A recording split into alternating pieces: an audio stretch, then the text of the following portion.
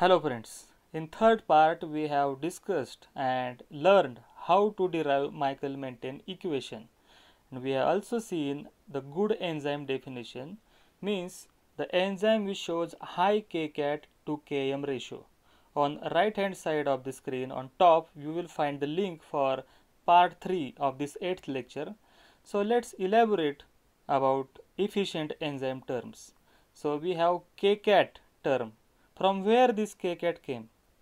So we know from our third part we have seen 8th equation, which was Vmax is equal to K2 into total enzyme concentration. So this K2 is nothing but Kcat, and by shifting the position you will get K2 or Kcat is equal to Vmax by total enzyme concentration. If we know the Vmax and total enzyme concentration, then we can calculate the Kcat value, which is very important.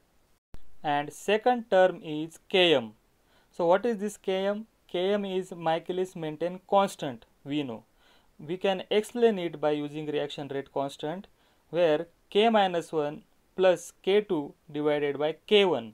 K minus 1 plus K2 reflects the breakdown of enzyme substrate complex, and K1 reflects the formation of enzyme substrate complex. And by solving the complete equation we have derived this Michaelis-Menten equation, and this equation generates hyperbolic plot. If you see carefully to this hyperbolic plot, you will find this curved line is creating some problems. Which problems? Let's see. The curved line shows 3 different distinct Vmax points. So it is impossible to determine exact Vmax value. To solve this critical problem, another pair of genius scientists came forward who known as Lineweaver and Burk, which are shown in these photographs. They have transformed the Michaelis-Menten equation into the Lineweaver-Burk equation. To carry out this, they have taken double reciprocal of Michaelis-Menten equation. The reciprocal means they have inverted the Michaelis-Menten equation. So by inverting the Michaelis-Menten equation, it generates Lineweaver-Burk equation, which was given by those scientists. And as Michaelis-Menten equation generates hyperbolic plot, the Lineweaver-Burk equation generates Lineweaver-Burk plot, which is nothing but a straight line plot.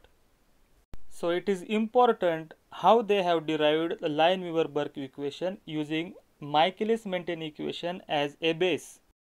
Let's see how they have transformed the Michaelis-Menten equation into the Lineweaver-Burk equation. Here we have Michaelis-Menten equation, which is V means velocity is equal to Vmax into substrate concentration divided by Km plus substrate concentration. We have seen how to derive this equation. So we have mentioned here Michaelis-Menten equation. By inverting this equation, you will get 1 upon V at left hand side is equal to Km plus substrate concentration divided by Vmax into substrate concentration. And after solving this equation, you will get 1 upon V at left hand side is equal to Km divided by Vmax into substrate concentration plus substrate concentration divided by Vmax into substrate concentration.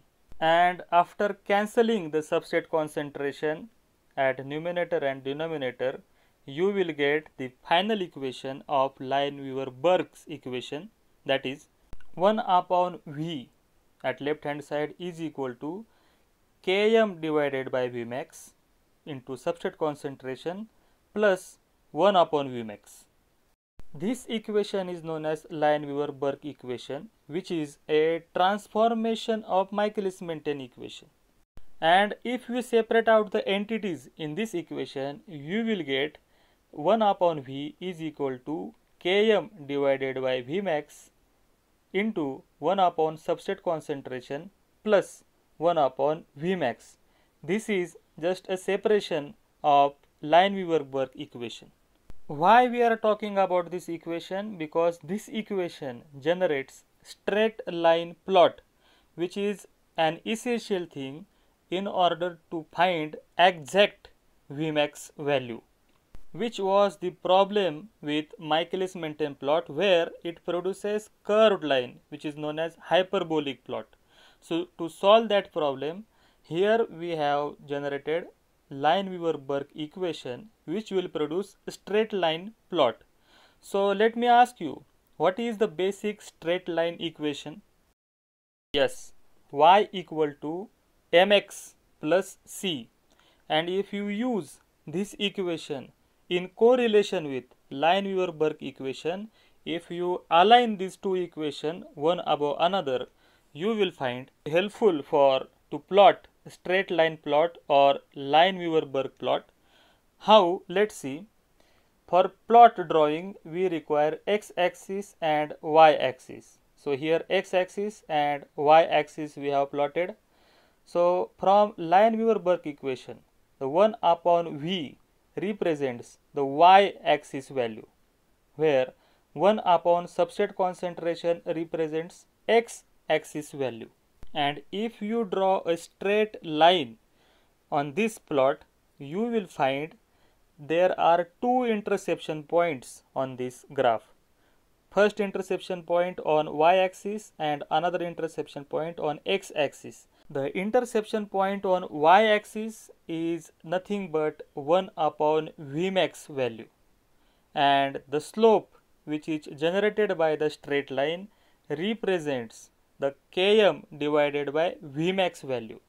So here we have shown 4 different entities from Lineweaver-Burk equation on Lineweaver-Burk plot. As this plot shows straight line, that's why it is also known as a double reciprocal plot or straight line plot or Lineweaver-Burk plot. Why double reciprocal? Because Michaelis-Menten equation is inverted on both sides of the equation. That's why double reciprocal name is given. If you look at Lineweaver-Burk plot carefully, you will see a comparison with Michaelis-Menten plot, which was a hyperbolic plot where on x-axis substrate concentration goes on increasing on right hand side, which indicates the increasing in substrate concentration increases the Vmax as indicated here. If you consider this as a 0, and if you go to the right hand side to the plus side, actually you will see the increasing substrate concentration value shows the relationship with increasing in Vmax. But if you look at Lineweaver-Burk plot, the scenario is something different, where the value goes near to the 0 or at left hand side, which indicates the more substrate concentration. This is an important point to remember. We are talking about a representation of substrate concentration which affects on Vmax. The representation of substrate concentration is different in Michaelis-Menten plot and Lineweaver-Burk plot. So in terms of Lineweaver-Burk plot, when we say substrate concentration is large, so it indicates 1 upon substrate concentration value is less because it is in inverted fashion. So this is something a limitation of Lineweaver-Burk plot. To overcome this limitation, there are other scientists came forward who have given AD Hofstee plot and Hans Wolf plot. So we are not going to detail study about these plots. Here I am just representing or mentioning the differences in Lineweaver-Burk plot and Michaelis-Menten plot in terms of expression of their entities for enzyme kinetics especially. This is a highlight point I would like to mention, that no any reaction can be studied in enzyme kinetics without the knowledge of Lineweaver-Burk plot. So by studying this, we can determine the Vmax and whole reaction kinetics.